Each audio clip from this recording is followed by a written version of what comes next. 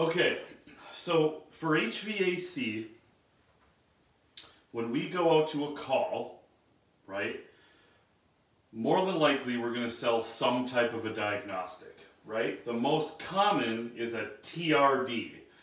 You're going to get used to hearing this term, TRD. And what it stands for is test, repair, and diagnose. All right? Now,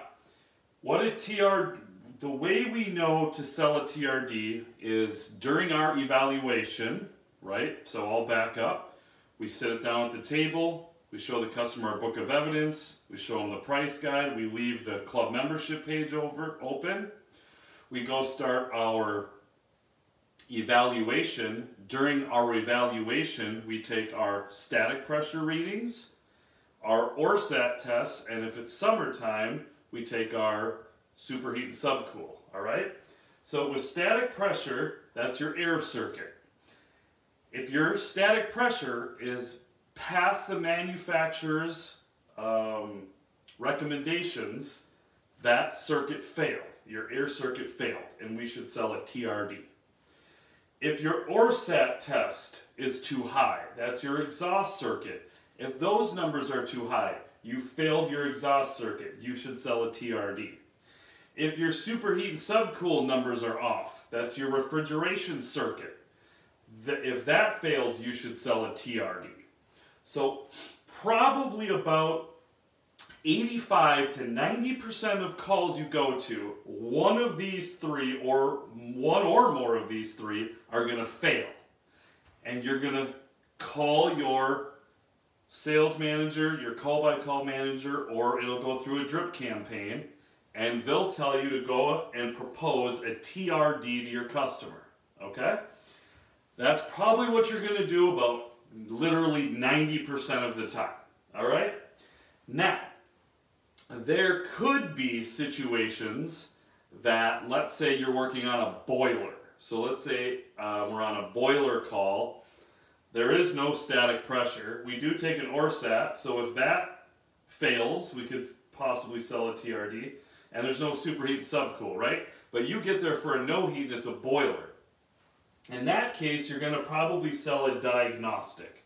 So remember the 4 calls we run: a repair call, a callback or a warranty, an install call, and a tune-up, all right? A repair or a callback, every single time you're going to sell a TRD or a diagnostic. Every time. Every time you're on a repair or a callback or a warranty call, so basically something's broken, something's not working, you're going to sell a T or a diagnostic. Every single time. Now, it is possible that the diagnostic will be waived because it will fall under maybe our 2-year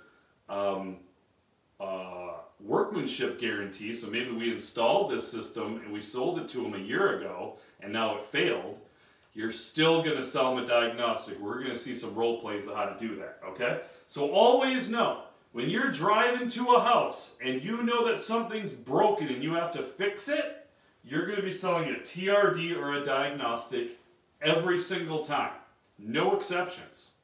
And you're going to be calling into your call-by-call manager or your sales manager or your text message drip campaign within 30 minutes of arrival, and they're going to tell you to go ahead and sell a TRD or a diagnostic, okay? Those are pretty cut and dry. Now, when we get to installs or tune-ups, field supervisors, listen up here, because you will also sell a TRD if any of these 3 fail on a marketed lead.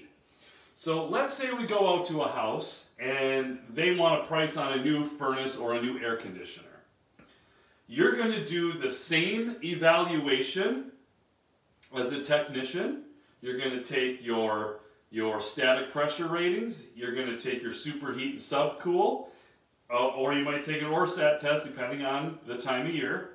And if any of those fail, you're going to sell a TRD to the customer. Because here's the thing. Do we really want to sell a customer a new furnace or a new air conditioner when we already know the vitals have failed? No, that doesn't make any sense.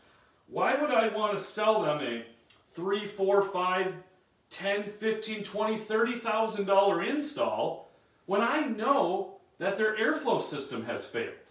We need to fix that first. First we fix the airflow, then we talk about equipment, okay? Now, that's for field supervisors. On an install, so that's basically install. On a tune-up, if you're out on a tune-up, technicians, if you fail air circuit static pressure ORSAT or superheat subcool, again, automatic TRD. Every single time.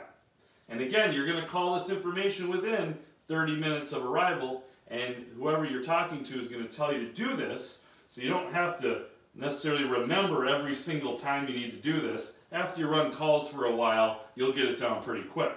But I want you to know that almost every single call we run, we're going to sell some type of a diagnostic. It's either going to be a TRD or a straight up diagnostic. Almost every single time. The only time you will not be proposing one of those is if you're on a tune-up, the static pressure is good, the ORSAT is good, and the superheat subcool is good. That's the only time you might not propose some type of diagnostic or TRD. But that, I'm telling you, is extremely rare. Maybe only 10-15% of the tune-ups you go on, that will happen. So I just want you to understand that that is the oddity. That won't happen very often. You should be very surprised when you run into those types of calls, all right? So you should basically have it in your mind that you're going to be proposing a diagnostic or a TRD 90 to 95% of the time, every time you go to a call, right? So that's that for HVAC. You're going to see some role playing of how that comes into play in an upcoming video.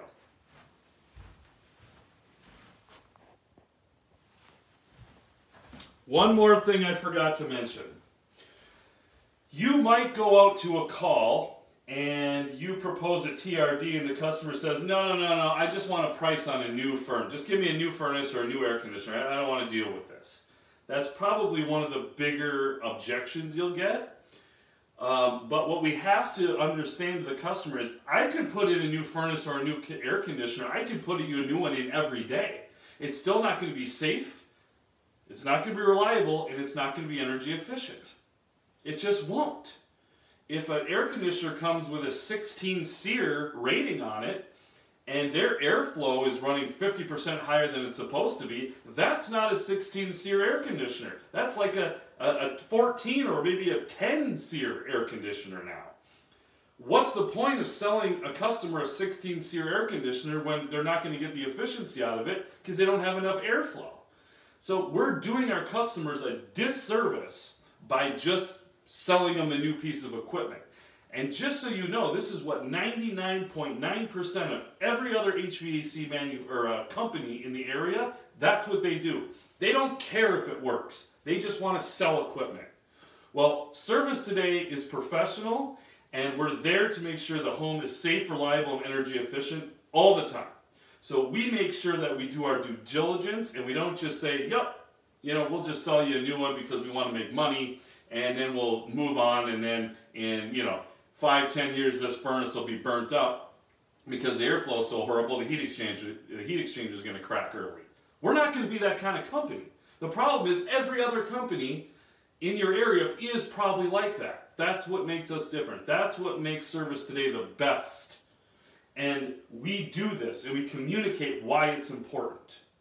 So don't let a customer talk you into just getting a new one and not running a TRD. It's not allowed, and again, it's actually against our company policy. That's not even allowed.